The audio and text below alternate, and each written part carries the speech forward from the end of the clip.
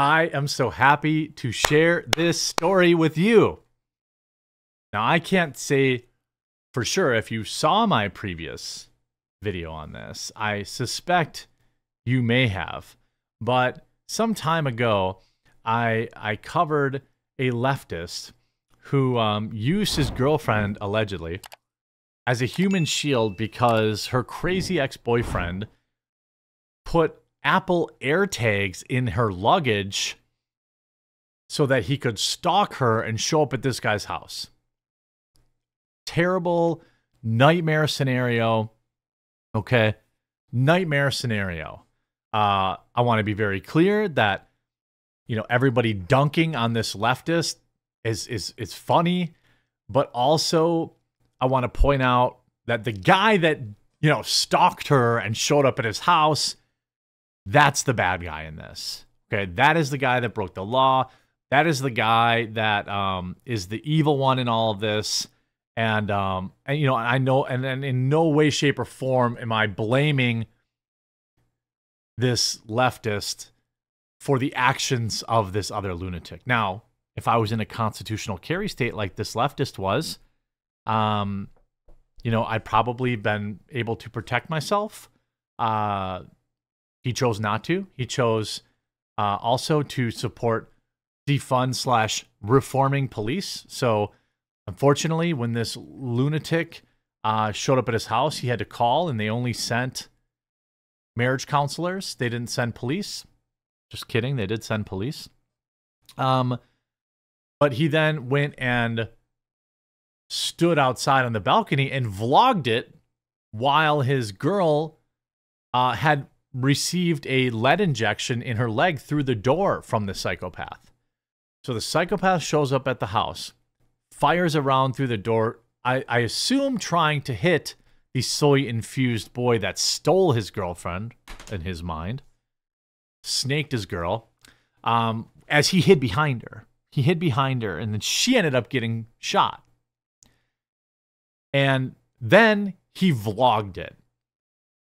He recorded the video while the case, he vlogged it while it was going on. Okay?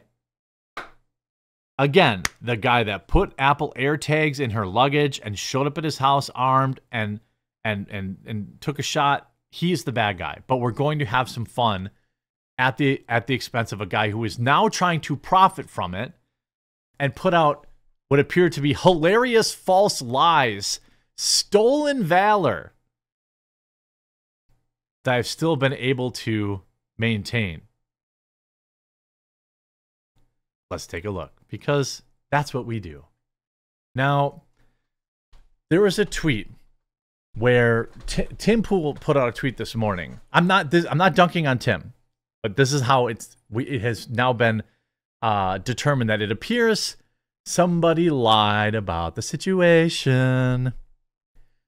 So initially, he put a tweet out saying, so Hunter puts out this video and then he links his GoFundMe because he wants you to pay him money because he stole some guy's girlfriend or whatever, and now you're supposed to pay him money.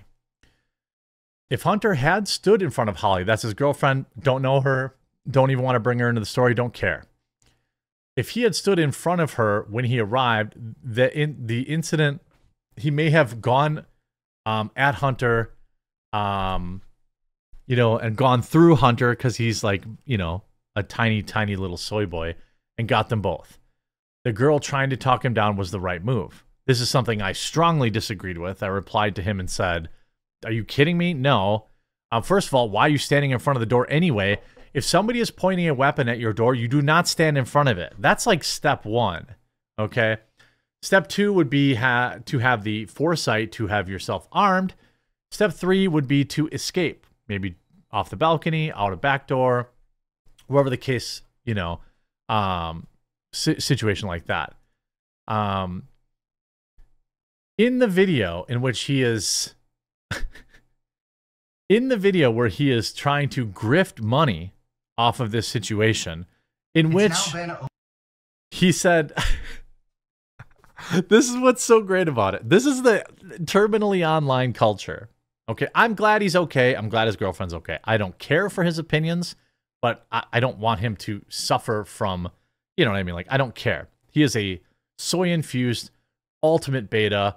The idea that, you know, he's been pushing this idea that, like, anybody who makes fun of him is, like, doing so from, like, a Dorito-encrusted bed who wouldn't actually defend their girlfriend. I can be very confident that none of my viewers would have their girlfriend standing in front of a door with a guy on the other side of it who has a shotgun. That is not about being a alpha male. That's about being not a moron. So I like that he put, so he says, this is not clickbait in the video, even though the thumbnail he made is the most clickbait imaginable. Look at this thumbnail.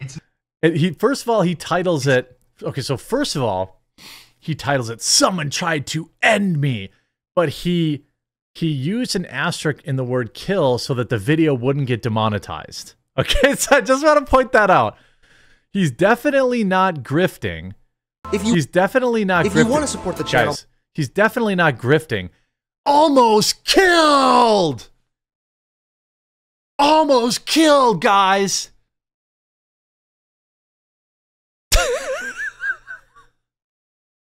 Come on, bro. Come on, bro. First of all, you weren't almost killed. Your girlfriend was. You were hiding on the balcony, filming with your iPhone. And then I like how he puts, "This is not clickbait." Bro, you have the most clickbait thumbnail imaginable. And I'm not going to judge anyone for clickbait. Okay? I'm not going to judge anyone for doing clickbait. I'm aware. I'm also aware that people do what they need to do so that videos get monetized. But I do think it's pretty hilarious. So in this 20-minute video in which he, you know, lays out, he's got it all finely edited, you know, things like that. This is not clickbait. Here's a chain of events and my thoughts afterward. Give me money. And nobody's giving him money. Nobody gives him money. He picks this picture in front of sunflowers. He wants money. Why does he want money? Because it costs him money to move, guys. He wants to move, so he wants $5,000 from you so he can move.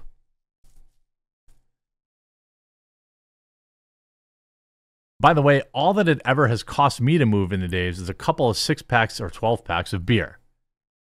Okay? But it gets better. You order, here's what you do. If you actually have friends, you buy a bunch of pizzas, you buy some beer and drinks, cost you maybe $100. You pick up the phone and you get 5, 10 of your buddies. And they say, Holly is a hero. Holly is a hero.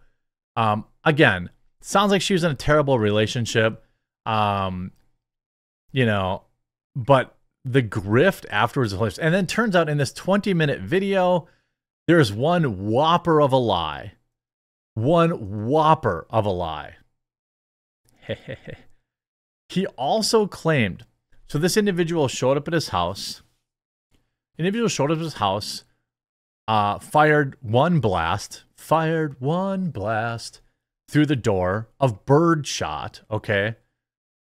Basically non-lethal. It barely works on birds. It can be very damaging, but you'd have to be like point blank. You know, birdshot isn't meant to go through doors. I don't mean to diminish. The guy still was armed and showed up at your house. That's got to be super, super scary. Okay. There are people who said he stole the girl. I don't know about all that.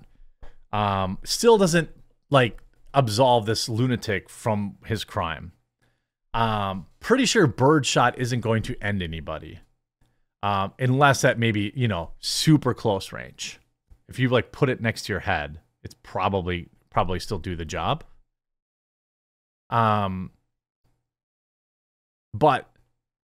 yeah, this is a man. TM. He said in the video that the individual who showed up at his house also took out 2 police officers.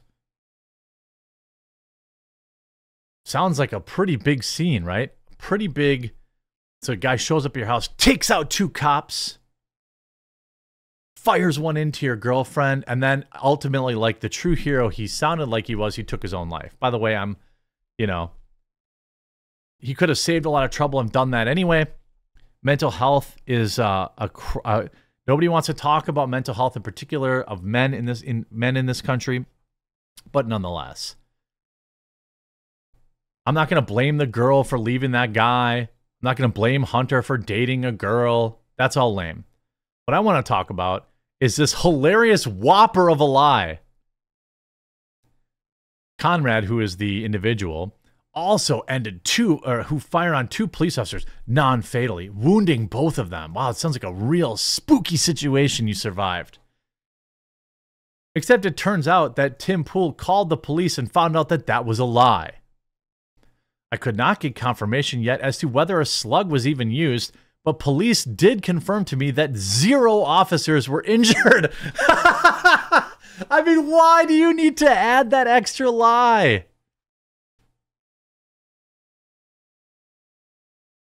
Hunter claimed otherwise in the video, stating that police were fired on and non-fatally. I mean, why would you even make that up? That's a whopper of a lie. A lie that is extraordinarily easy to determine if it's true or not.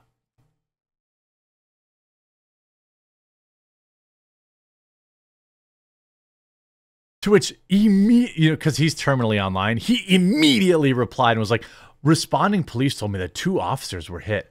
If that information is not correct, I apologize, but I'm only repeating what the police told me. This is a developing story, so facts may change as we learn more. Then why'd you make the video already? By the way, this isn't a developing story. It happened a freaking week ago, bro.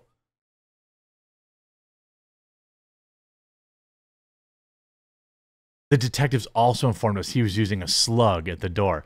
You could have looked down and saw all the micro holes in your girl's leg and known it's not a slug. I'm not going to show you the picture, but it is extremely obvious that it was not a slug. It was extremely obvious. There was like 100 little red marks on her leg. A slug would have made one big one. Sure they did. Yeah, it's funny when you... I'm not faulting him. Facts don't change history, only the story. I mean... I don't even understand that, like... I mean, look. I don't even understand. I'm not going to, clown the guy for being scared. If he had just admitted that he was scared or whatever, I don't think that's... You can't make up some... you don't want to do that. But he just lied about the slugs. He knew... He's like, well, cops told me it was a slug. Dude, look at your girlfriend's leg. It obviously is birdshot. You could see that. Everybody could see that. A slug at point blank would have probably taken her entire leg.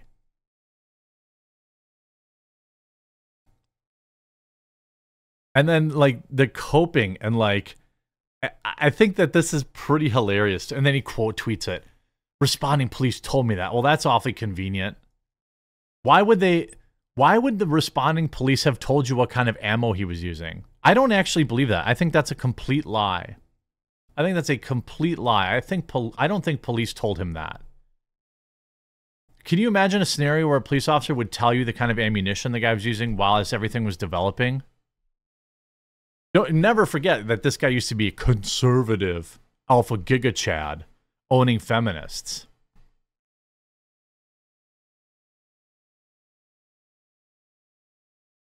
You know what I mean? Like, it's pretty clear. I don't believe that police told him that it was a slug. I don't believe that at all. I don't believe that, that he...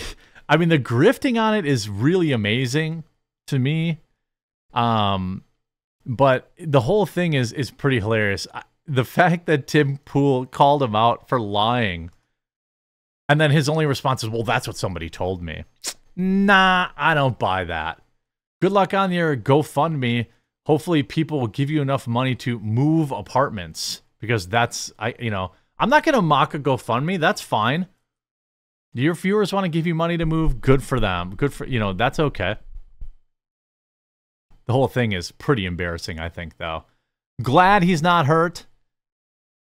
But the cope and seethe after Mr. Defund the police or restructure the police, guns bad. I don't know about all that.